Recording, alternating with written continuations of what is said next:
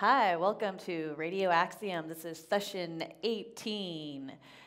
You can find us at radioaxiom.com, Facebook/Axiom Sound System. We're also on Instagram at Radio Axiom. This is a live video streaming and audio-visual experience. I'm here with Bill Wesley. He's going to be playing for us today. 1, 2, 3, 4, 5, 6 instruments? 6 instruments. This one is the most sophisticated. That is the most sophisticated instrument, indeed. Yeah, this one is going to lead it off because this was the first instrument that I learned to play. Awesome. Well, except they started out with record players. My mother tells me when I was a kid, like I would experiment with them. Oh, cool. When I was like 3. Yeah. But, you know, later on I got this thing. And with this I started imitating the blues. Okay. So like... you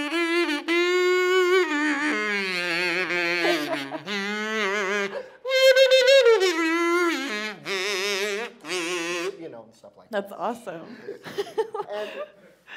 and that led me to realize that music is what your voice does. And that when you play a musical instrument, what you're doing is you're doing the same thing as puppetry. You put on a puppet and you make it dance, and it has a face, and you make it have emotion. And in probably among tribes people in the ancient world, all over the world, that was like shamanism. People got all scared and freaked out that you could make this thing alive when it was dead. And then part of that was to take something else that was dead and make it have a voice and speak. By the way, this was part of African shamanistic tradition because you could have a different voice with this. Yeah. So basically, musical instrumentation is sonic puppetry. This is dead. This is dead. This tree's been cut down. This metal is dead. But this thing makes sounds like it were alive and expressing emotions if I manipulate it.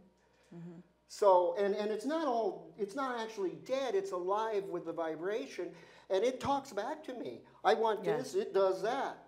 It's a conversation between us. Absolutely. It's always a conversation between the artist and the instrument, and people fail to realize that instruments might not be optimum. And they just assume that what they first encounter is optimum without question. And sometimes they question, but then since it's a majority thing, they go with it anyway. Yeah. But most will never question. They assume it's optimum, so they miss the opportunity. I was telling somebody the other day, if you have a sense of wonder, you can invent, but if you don't, then you can't. I mean, that's where creativity comes from, is a sense of wonder of, oh, wow, look at that. Yeah. You know, and this is all about how you would redesign music if nobody told you how to do it. So describe these a little bit more for us, please. Well, the idea of these things is, and this just turned itself off. Yeah. It's not because it doesn't like me, it's just automatic. You touched it and it turned off, so I don't know. It's, the idea here is that the closer any locations are, the more harmonious they are. The more they work together, and the more distant they are, the less they do. So if they're up close, they're all pretty. But if they're more distant, they're like, they're harsh. Okay. So the idea is that what you're seeing here, normally we can see melody. Everybody knows a guitarist goes da da da da da da da da da da da da da da da da da. You can see the melody along the string. I can just look at what he's doing. I know what's going on. Yeah. If I've looked at a lot of guitarists and I'm not even a guitarist, I could probably turn the sound off and say what he was doing just by looking. Yeah. But not so chording. Not unless I'm an experienced guitarist. But what I mean is I can't see what he's doing. The chords change. On a keyboard especially, it's just insane. There's no way to tell what's going on harmony-wise. Unless you're trained in that. Unless you're trained, unless you spend 10 years and you can be self-trained, that might be even better. But you are going to have to struggle. I did. Yeah. I started out about 10 going, what the hell, with the keyboard? and thinking, why is it arranged like this? What's going on? And I started listening to the intervals and what they felt like. To hell with what the teachers said they were. What they felt like was all I cared about. And that's how I developed this. Okay. So this is a system that takes what you feel like and doesn't get in the way of it with a lot of Theory. Theory and assumption. Yeah. On the other hand, if you're way into theory and you want to spend your life perfecting you'll never reach the end of this. You live 100 lifetimes. You won't even touch what can be possible with this thing. And so you know, it's like a huge, I mean, I can play, this thing can't even play the chords that I can play manually. This right here is like a, what is it, it's 30-note chord. No other instrument lets me manually play a 30-note chord. That's not possible. So this thing is letting me control what amounts to a symphony of content. I can take what took Beethoven 2 years to write out for 100 different instruments and do it right now in real time. Just like, say, Jimi Hendrix jamming or some singer creating a song in real time. I mean, I can basically have the orchestra follow me in real time. Just by, you know, this, like I was saying, the littlest thing that you do.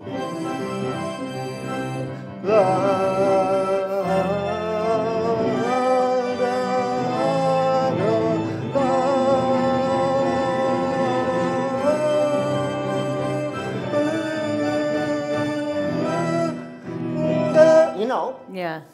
I can just, nobody, you can't do that on a piano. You can't do that on anything else. And this can access any sound. So basically, in order to impress the world with this idea, I built these acoustic instruments to show that it applies to everything. Acoustic as well as electronic, to all keyboards. Not that, you know, I'm trying to do away with the keyboard. I mean, if you know how to play beautiful music on a keyboard, then you've won and you have something, and nobody can take that away. I'm just saying that this is something that you're going to go into realms you'll never touch on a keyboard. And you'll be able to master them and put them into feeling. And that's sort of what I mean. The feelings show geometric shapes on here that you can't see on the piano. Like, how do I know if a thing's all happy or sad, major or minor on the piano? By looking. I can't tell by looking. On here, I can tell by looking. If I'm holding a note, if I hit notes over here, it's going to be sad. Oh. If I hit notes over here, it's going to be happy.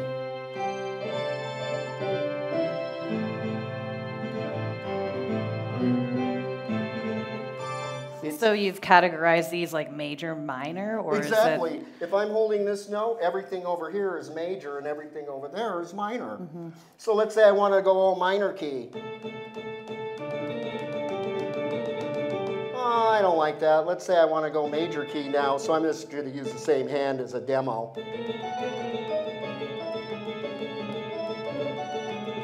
So basically, and this is the thing, these are unisons. Those are the same note. I've got the whole keyboard right there under this hand, and the whole keyboard again here, and I can move them like this into any key signature, and it's always the same thing in every key. So what I mean by that, for people who wouldn't know, is if I'm doing some crazy thing, I can move it, and it changes the overall pitch. So I can go like...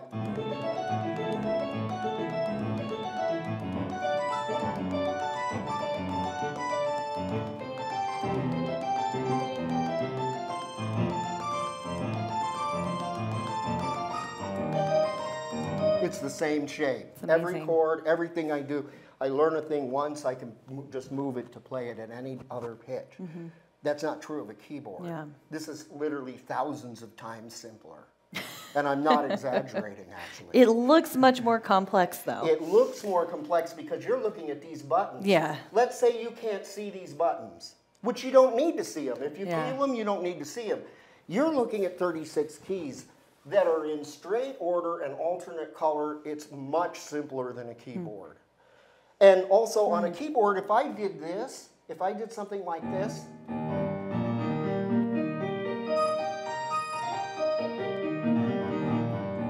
right? That would be... Yeah, that was just a scale. You could do that with 2 fingers. Right. And I can do it here. Okay, do that on your keyboard, you know. No thanks. And then you have a heart attack. You know, no. The thing is that you can't. Yeah. And when you start, I've been playing this for 20 years, and the thing is the nuances of the way that you slide. There's 10,000 different little nuances of how to slide in when you do zero sliding on the keyboard, unless maybe the back of your fingernail if you're Jerry Lee Lewis across the way. But I mean, sliding on this, I might not ever go. For an entire piece, it might all be.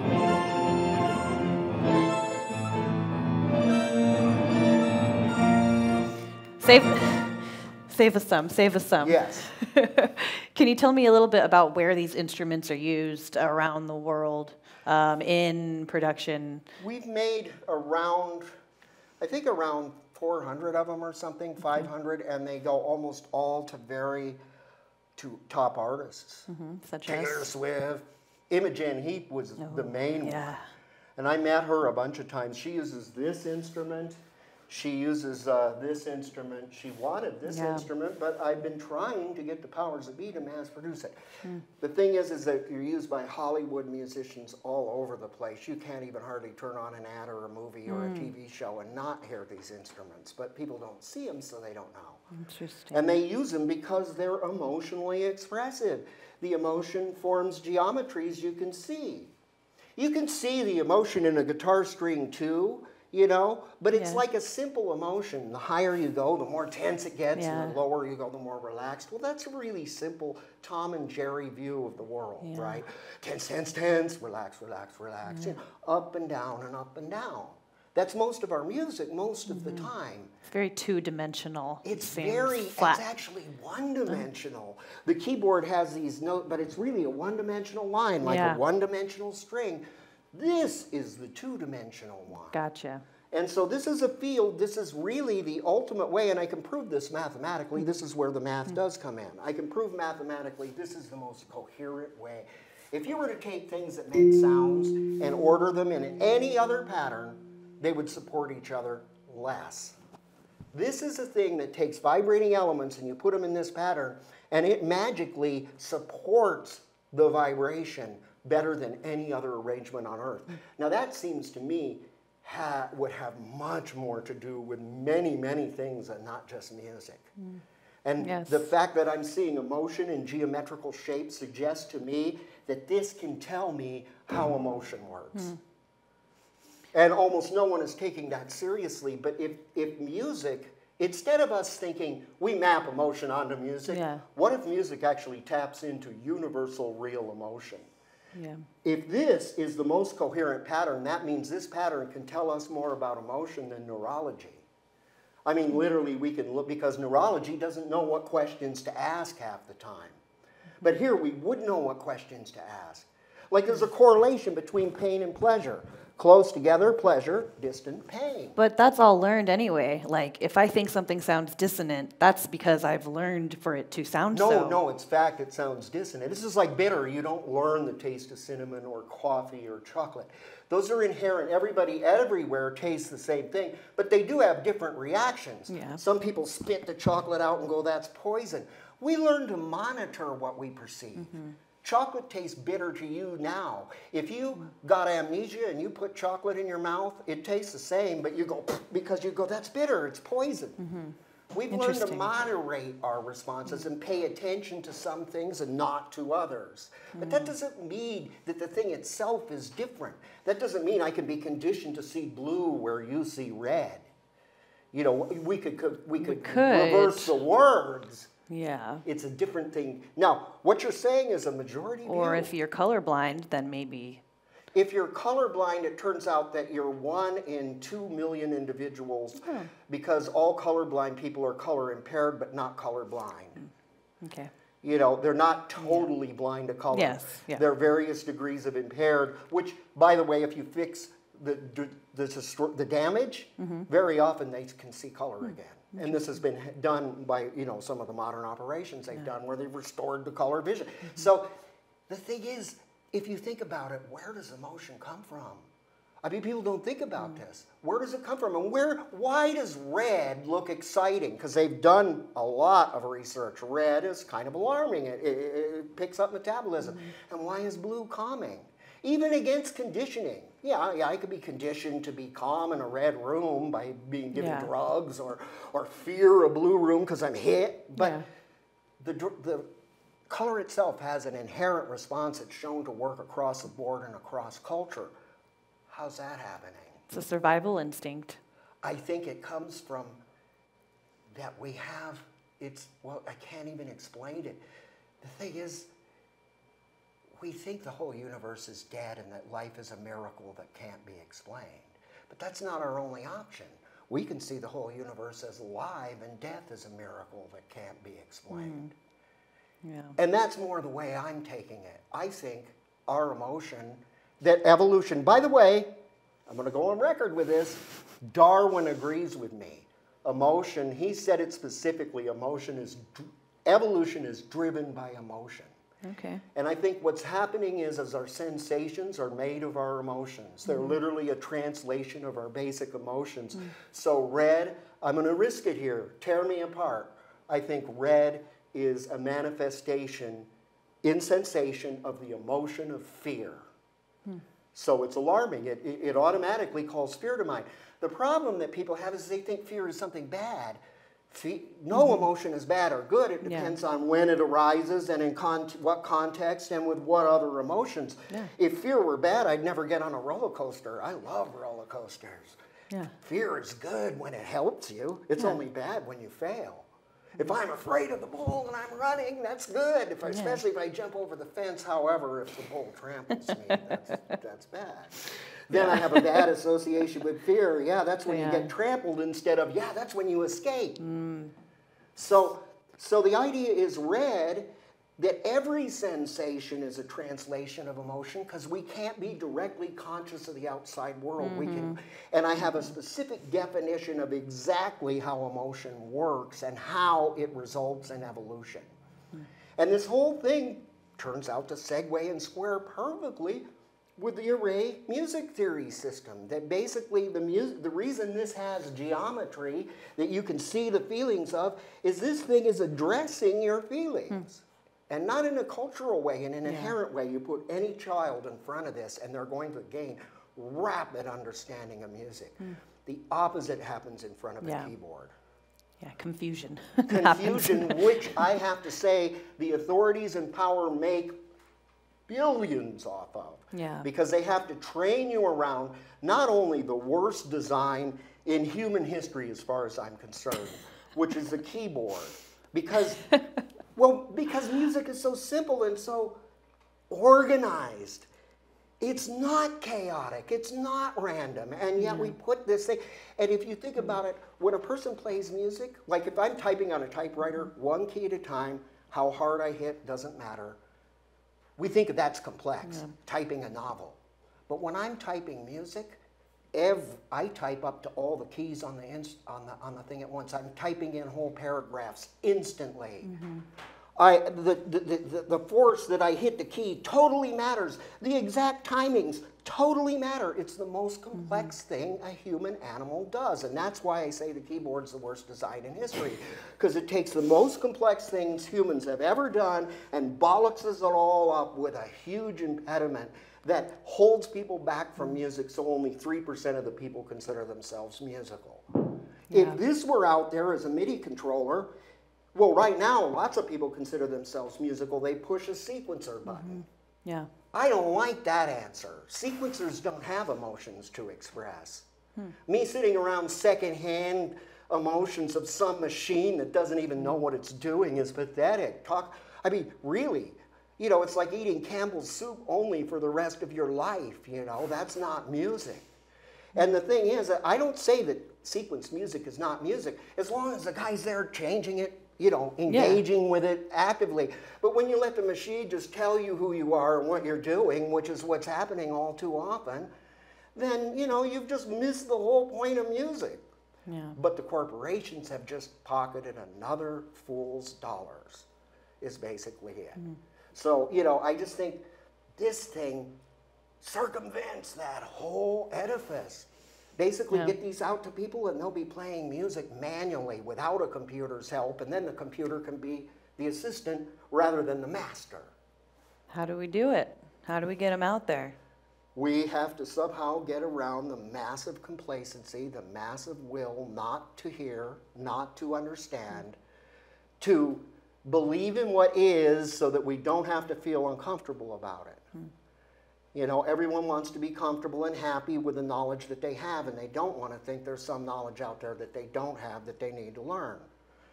You know, but in this case, it's like, okay, yeah, you have a little knowledge out there you don't have that you'll have to learn. It'll take you about an hour, and then you'll fly like a bird in music for the rest of your life. You're being a fool if you don't spend this energy. Yeah. And I'm trying to get people to understand it. I can't even get past the sound point. Oh. You know, everybody goes, oh, that's an interesting sound. And I'm like, no, it's not about the sound. It's about this emotion theory, understanding music, being able to create and compose, not having a world of players, but of literal composers who create the future. Yeah, yeah.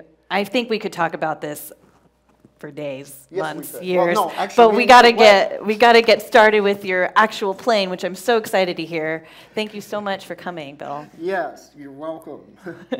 I'll start with the first instrument that I built. Okay. Just because it's so compact and was so easy. This is the Harmony Array Mbira.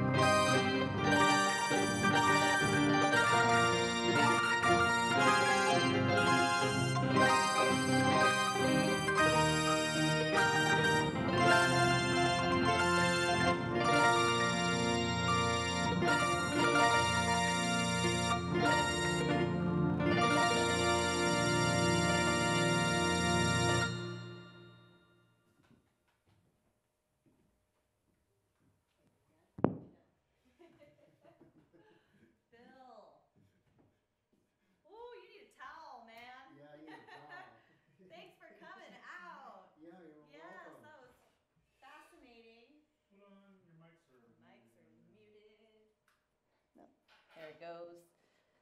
Dude. Dude. Yeah, I'm trying to get the whole world addicted to this thing. Oh, man. Although, Are you addicted to it? Oh, yeah, Yeah. definitely. You should see all the videos. I mean, seriously, if there were any justice in the world, I mean, I didn't even do that well right now. But I mean, I have some things that I did where if there were any justice in the world, they would go, yeah, that's one of the most virtuoso things I've ever seen, period. How long has it been around? This particular thing has been around since about 2000. Okay. And I took it on tour with Vaginals. Okay. Starting about 2005 or mid-2000s. I started touring. It just blows me away that it hasn't. I mean, I didn't know about it. It seems like it should catch on, you know? Well, to be honest, there's some people that do know about it. There was an accordion that was arranged like this, but it only had that many buttons. Okay. And that's not enough. It's not enough buttons. Well, it's not. It's like with this system, Yeah. that's not enough. You can't do, you can't do anything with that many notes. You can't even play in all the key signatures. To give you an example, the idea of this thing is that even from then, the patent was granted in the 1800s, was you could play the same thing in any key signature without change. So if you do Mary Had a Little Lamb like this here, you just move that to over here and do that, and now it's Mary Had a Little Lamb but higher or lower. Yeah. So here, and in any direction, in any two-dimensional direction, it stays the same. But if you only have this many keys, well, that's all the notes. I don't even have room to play in all the key signatures with that many. And so it's like inventing the wheel and making a one-wheeled cart. You know?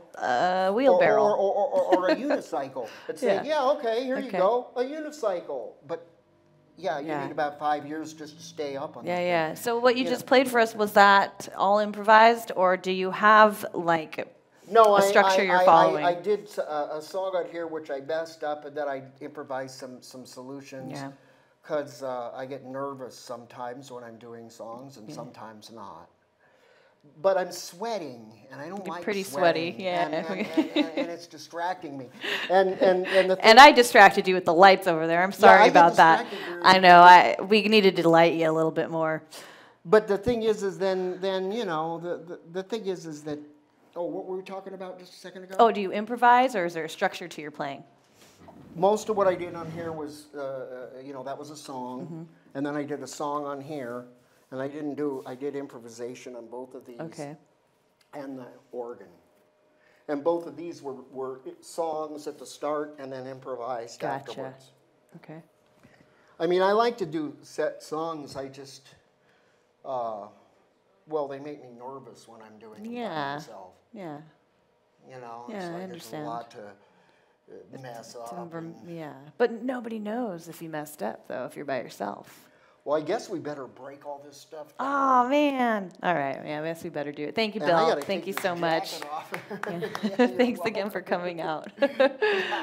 So next up, we got Paymar. It's a sonic exploration of Dylan Lee Brown. See you guys soon.